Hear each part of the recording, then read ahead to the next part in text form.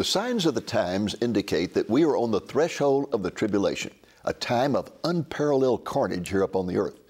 What is the purpose of the tribulation? When will it begin? How long will it last? And why would God allow such carnage to occur? For the answers to these questions and many others concerning the tribulation, stay tuned. Lamb and Lion Ministries presents Christ in Prophecy, a program that focuses on the fundamentals of Bible prophecy, showing how current events in the news relate to biblical predictions of end-time events and the soon return of Jesus. Now, here's your host, Dr. David Reagan. Greetings in the name of Jesus, our blessed hope, and welcome to Christ in Prophecy. My colleague Nathan Jones and I are going to discuss today a period of time that the Bible pictures as the worst period in the history of the world. And one of the names the Bible gives it is the tribulation. Well, Nathan, let's jump right into this. What is the tribulation and what are its purposes?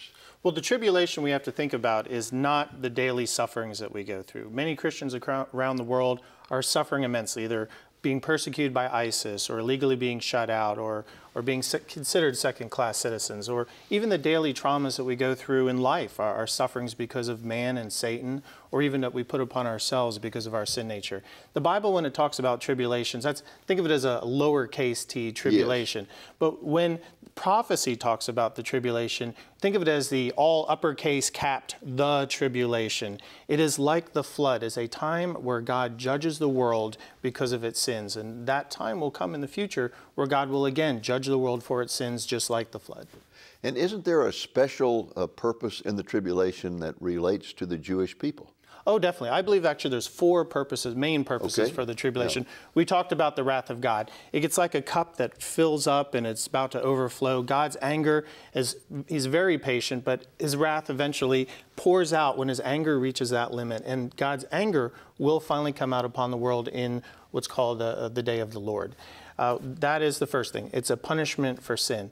Two, it's also to bring a remnant of the Jewish people back to know Jesus as their Savior. By the end of the tribulation, we know that 2/3 of the Jews will be killed tragically in a second Holocaust. But when Jesus returns, they will look up at heaven and they will weep and wail, and they will realize that Jesus is the Messiah, and they will give their lives to him. Third is that Gentiles, too, will come to know the Lord as their Savior. The Bible talks about martyrs from every tribe, tongue, nation, and people standing before the throne of God and worshiping him. So we know many Gentiles will come to know the Lord through the tribulation as well. And the fourth reason, I think this is the main reason for the tribulation, Jesus returns. It's the second coming. He comes back to earth, he defeats Satan and the Antichrist, and he sets up his kingdom for 1,000 years. So that would be the four reasons for the tribulation. Well, I appreciate that, and you're right about those four reasons. One of the reasons I mentioned the Jewish people is because in Daniel 9, Daniel says there's going to be a period of 490 years, 70 weeks of years, in which God is going to deal with the Jewish people and try to accomplish some very specific purposes, and one of the most important being the salvation of a great remnant of the Jewish people. And that clock stopped ticking when Jesus died on the cross and the Jewish people refused to accept him as their Messiah. There was, 483 years up to that point. And this last 7 years has been put off. It's like you called a timeout in a football game. And that last 7 years is waiting. And that is the 7 years of this tribulation. And so there's going to be a special focus upon the Jewish people during that time. But also, half the people on the planet Earth, according to the book of Revelation, are going to die during that time. It's not just the Jewish people. No. But the point that you made that I want to emphasize is that even when God pours out his wrath, his fundamental purpose is to bring people to repentance that they might be saved. What a God of grace that is. It is. It is. You know, some people, they really need to get down on their knees. Life has to be as hard as it can be before they finally surrender their lives to Jesus Christ. And that's what the world is like. The world right now is shaking its fist at God. You know, we're seeing it in the United States, especially this great spirit of rebellion going on. A great spirit of Antichrist, as the Bible calls it. And they'll need to see first the rapture of the church as the church is taken out, and then we get into a time period that leads up to the tribulation. And Daniel 9:27 tells us that the tribulation begins when a one world ruler ascends and makes a peace covenant with Israel, Right. Daniel 9:26 and 27. And that starts Daniel's 70th week. Like you said, that extra 7 years that particularly are meant for the Jewish people. It's a blessing that the Gentiles come to salvation during that time too. But I totally agree that Daniel's 70th week prophecy is primarily about the Jewish people, bringing them a remnant back to know Jesus. Now, you as keep Savior. talking about people coming to the Lord during that period of time. How is that going to happen when the church, we believe, is going to be taken out before all this starts? Right. You and I, we're definitely strong believers that the rapture is pre-tribulational, that Jesus defends and protects his church. We're not subject to his wrath, 1 Thessalonians 1:10 and 5:9. So how do people verses. get saved with the church? Well, we don't need the church there. And clearly when you read through Revelation, the church isn't there. The tribulation, we're here at the church in the beginning and the end, but not in the middle. But God doesn't leave the people of the tribulation without the gospel. He leaves in the first half what's called the two witnesses and they're in Jerusalem and they're preaching and the world hates them and they want them dead and the Antichrist will end up killing them. We also have the 144,000 Jewish evangelists, Jewish people that will come to be Lord, and they'll be like all Billy Grahams. You know, they'll be, as you always say, they'll be super preachers. He'll also have a gospel angel near the end of the tribulation who will go around the world and everybody will get the gospel. That's amazing to me that it says that right at the end of the tribulation, God's going to send forth an angel to circumnavigate the globe and proclaim the gospel to every person right before he pours out his final wrath. That's really grace. It is. It is. And I think a lot of the materials we create, this TV show, everything that we put online will for a while. Well, I was going to come back at you on that because you mentioned the two witnesses. You mentioned the gospel angel. Yes. You mentioned the 144,000. You mentioned the wrath itself, because wrath often causes people to come to repentance. But you didn't mention the Word of God. Amen. I mean, the Bible is still going to be here. It's going to be all over the place. In fact, I have right at the front of my Bible, what must you do to be saved? And I hope that everyone watching will take the time to write right in the front of their Bible, what must you do? Because people are not going to have a lot of time to sit down and study during the tribulation. No. They need to be able to be directed to the verses that will show them how they can relate to Jesus Christ and be saved. Because the Bibles are going to be everywhere. Oh, yeah. And then, of course, we'll still have the internet, and you've put a lot of resources there.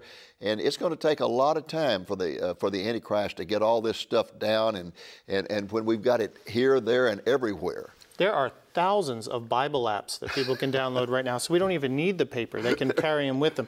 But right, the Antichrist will try to purge the gospel out because he wants the world to worship him, especially at the midpoint of the tribulation and on. But yeah, we've got the Bible, and our ministry has left many materials behind, even a Left Behind video to help people who see the rapture and are left behind. Now, you mentioned that the tribulation is going to begin when the Antichrist signs a treaty with Israel.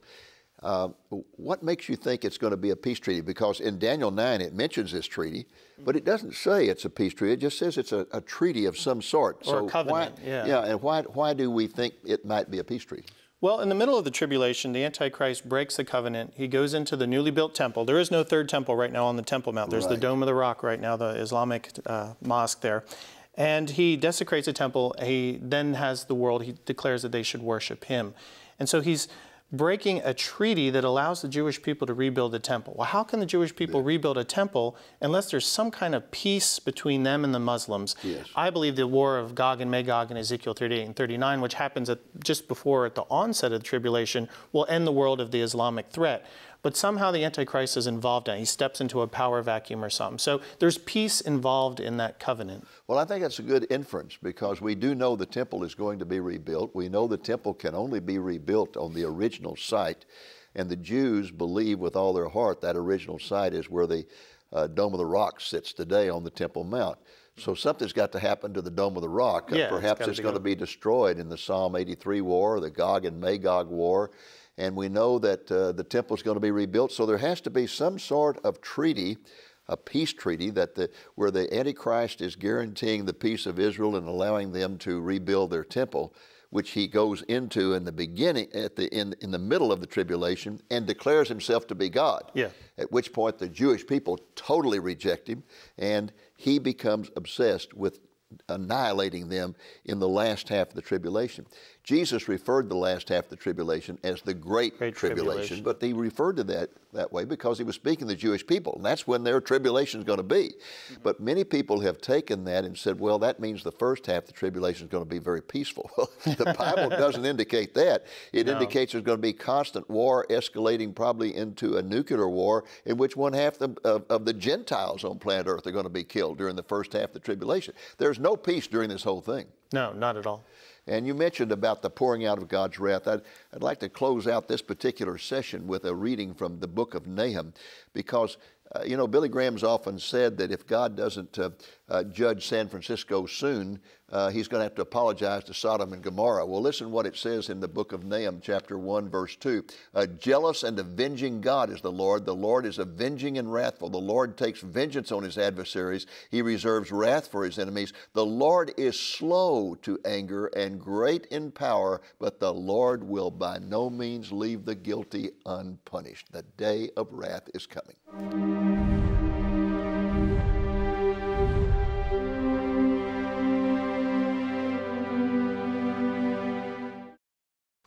Welcome back to Christ in Prophecy and our discussion of the tribulation. Nathan, let's get right into the central figure of the tribulation. He's called the Antichrist. Who in the world is he? Who in the world is he? Okay. Well, he will be one of 10 kings who either arise from Europe or the world will be partitioned into 10 regions, not sure which. But he will rise up and he will overthrow 3, and he will then become the head of a new government. The government will then stretch out and eventually encompass the whole world. So the world at some point, likely because of the destruction and the chaos that comes from the rapture, the war of Gog and Magog, where God supernaturally steps in and destroys the Islamic countries of the Middle East and Russia. But he rises from Europe, he takes power, and eventually he becomes the leader of the world. And Satan rules the world through this man. Why do you keep saying that he comes out of Europe? Well, when you read Daniel 9, it says that he will come from the people who will destroy the temple. And the people who destroyed the temple were the Romans. That's right. And so we know then that the Antichrist will arise out of the Roman era. Yes, that's very important. That's in Daniel chapter 9 and verse 26, where it says that the people who destroy the temple will be the people of the Antichrist. Yeah, in 70 AD, the Romans destroyed the temple. That's right. Could he be a Muslim?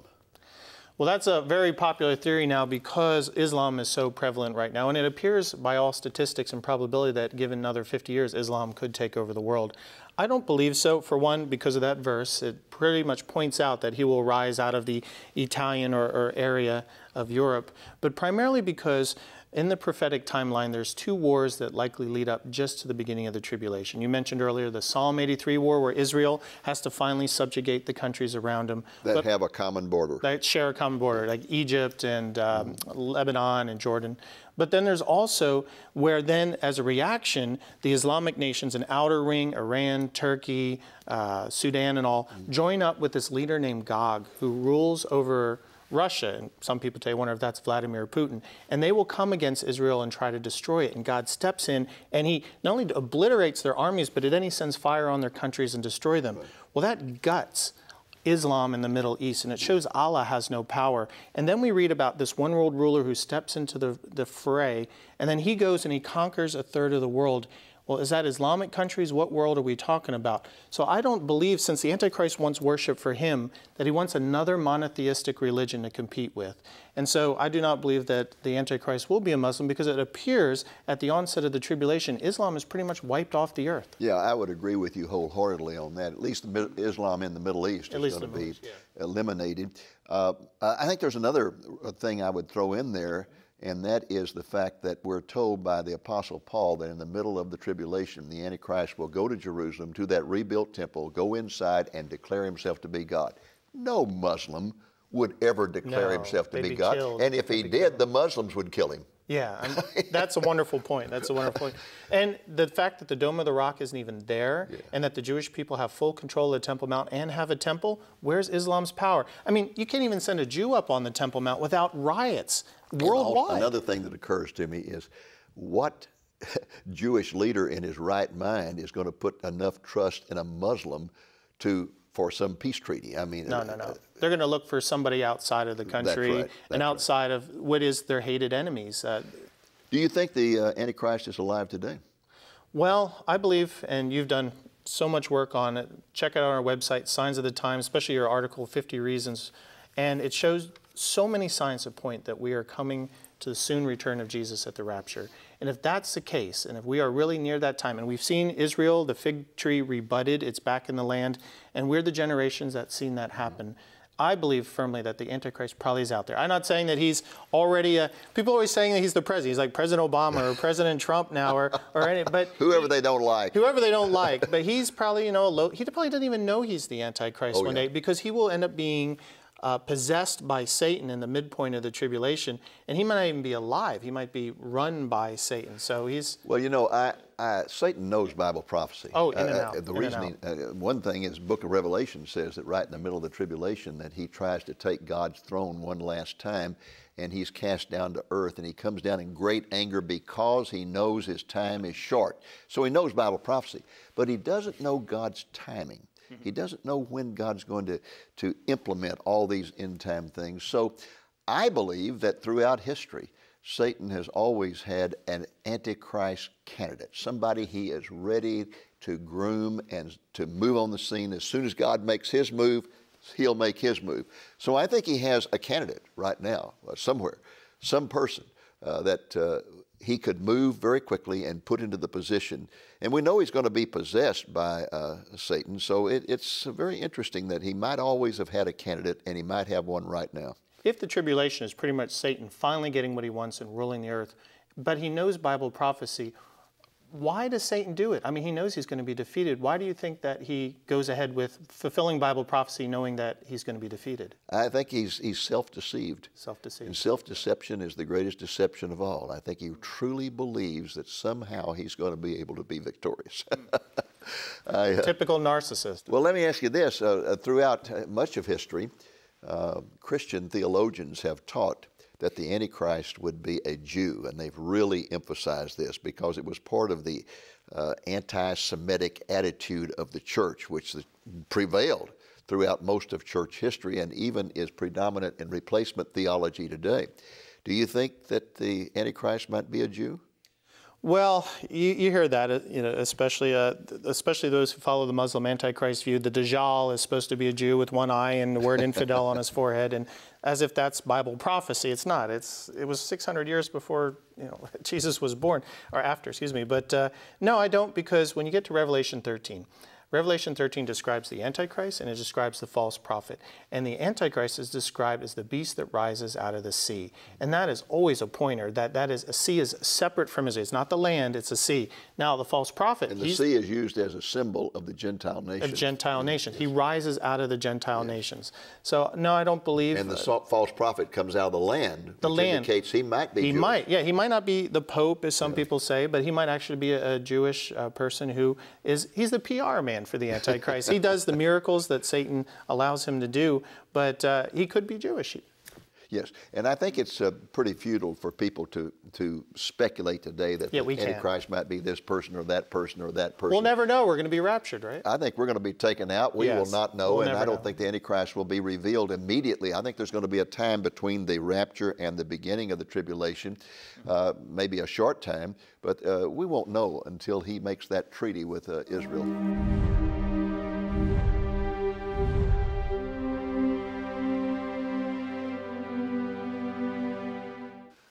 Welcome back to Christ in Prophecy and our discussion of the tribulation, its meaning and purpose. Nathan, there are some prophecy teachers out there, thankfully not many, who are teaching that we are in the tribulation now and have been ever since World War I. How do you respond to that? Are we living in the tribulation? Well, I made a video about that, one of the inbox videos. You want to see it? I would love to. Let's show it to them. Okay.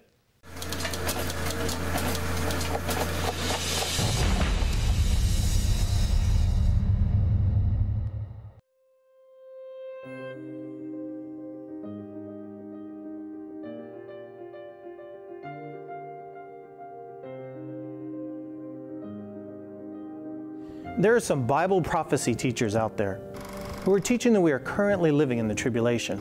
All the way back since World War I, they claim, the prophetic judgments of Revelation have been pouring down upon the earth. Sadly, the only thing predictable about their predictions is that they've scared a whole lot of people senseless. Are we currently living in the tribulation? Let's define tribulation, for there's tribulation and then there's the tribulation. How one defines tribulation is often tied to where they're coming from. Some people think of tribulation as having to endure.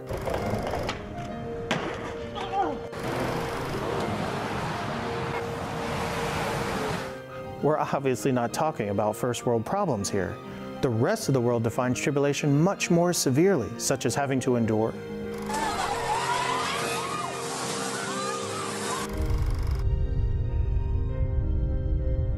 These are the severe trials and afflictions that much of the world suffers from on an ongoing basis. Then there are the Christians, who live under an extra level of persecution.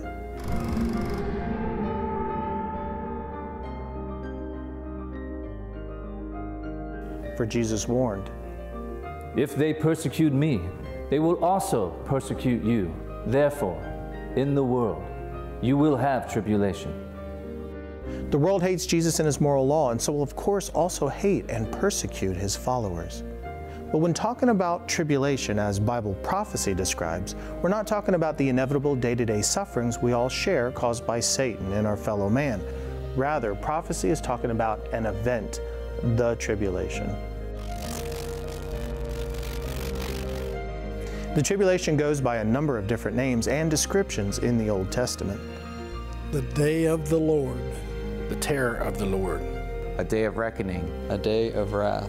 A day of trouble and distress. A day of destruction and desolation. The time of Jacob's distress. The great and terrible day of the Lord. For then there shall be great tribulation, such as has not been since the beginning of the world until this time. No, nor ever shall be. Think of modern-day movies which often mislabel the tribulation as Judgment Day, Armageddon, and the end of the world. They're close, but woefully nowhere near as intense in scope. God has a fourfold purpose for the tribulation. 1, to pour out his wrath upon the nations of the world for all their evil, as he did during the flood. 2, to bring multitudes of people to finally accept Jesus as Savior. 3, to gather a remnant of Jewish people who finally accept Jesus as Messiah. 4, for Jesus to defeat evil and set up his kingdom. The tribulation will last for 7 excruciatingly long years. It begins when the ascending one-world ruler, the Antichrist, makes a peace covenant with Israel. The 7 years are split into 2 periods of 3.5 years each, with the division occurring when the Antichrist enters into the newly built Jewish temple and declares himself to be God. He then engages in genocide, killing 2/3 of the Jews in a second Holocaust. And that's why the second half is often referred to as the Great Tribulation, for it truly is the time of Jacob's trouble. So how do we know we're not currently living in the tribulation? Well, just look out your window. Do you see the following conditions Revelation described? Conditions so horrific that Jesus declared, "And unless those days were shortened, no flesh would be saved, but for the elect's sake, those days will be shortened." A one-world ruler risen to power who rules over a global government. The Antichrist making and breaking a peace covenant with Israel. A one-world religious system being implemented. A new world war being waged so great that 1/4 of the world's population, almost 2 billion people, are slaughtered. Death by mass starvation and rampant plagues. The worst evils let loose from people's hearts so that they sin exceedingly. Violence, theft, and witchcraft are the norm. Demons run reckless, no longer obscured. The planet cracked apart by earthquakes, meteors, and fire so that the entire biosphere teeters on the brink of collapse. Christians and Jews hunted down like animals to be slaughtered. The Antichrist's name tattooed on his people's right hand or forehead, or face starvation. The world's leaders crawl into caves and cry out for the mountains to fall upon them to protect them from God's anger. When the tribulation begins, the people who are on earth will not have to call anyone to find out for sure whether or not it has begun. The tribulation will be a living hell with a degree of violence that is unparalleled in all of history. Clearly, we're not currently living in the tribulation, but eventually it will come. But don't lose hope, for there are a people who will not have to endure the horrors of the tribulation. While the tribulation, like the flood was, is God's pouring out of His judgment upon mankind for our sins, believers in Christ are promised exemption from God's wrath. The wrath of God is meant only for those who live in rebellion against Him, and not for those who have accepted Jesus as Savior. They have kept His command to persevere through the tribulations of this life, and so He will also keep them from the hour of trial which shall come upon the whole world to test those who dwell on the earth. So no matter how bad the world gets today, it is nothing compared to what life will be like during the tribulation. Make sure you never have to face those terrible days. Accept Jesus' lifeline of salvation.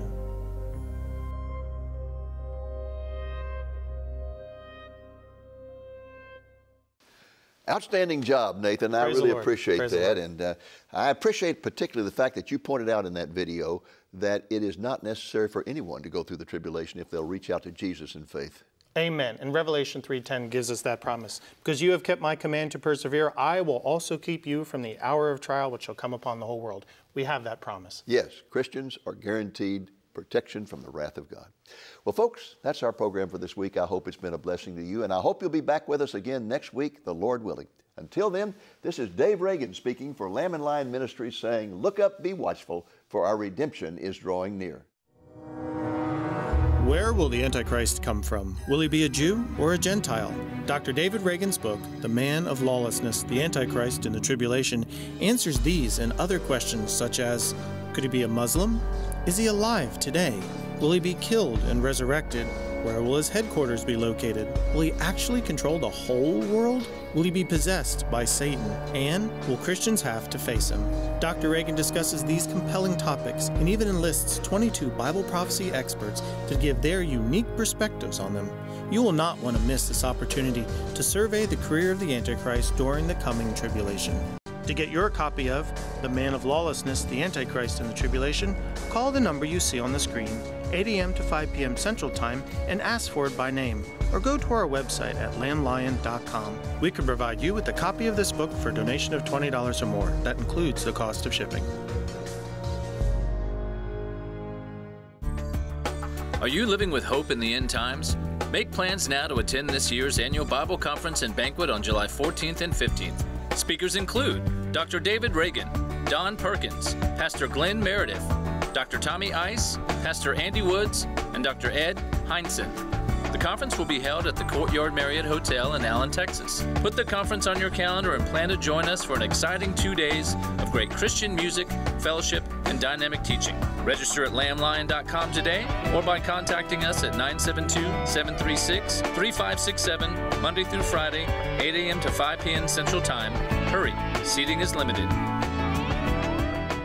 Christ in Prophecy is made possible through the faithful and generous support of viewers like you. Please consider making a donation to Lamb and Lion Ministries so that we can continue broadcasting the message of Jesus' soon return. Thank you, and God bless you. Thank you for joining us on today's Christ in Prophecy, a presentation of Lamb and Lion Ministries, a non-denominational ministry dedicated to teaching the fundamentals of biblical prophecy and proclaiming the soon return of Jesus.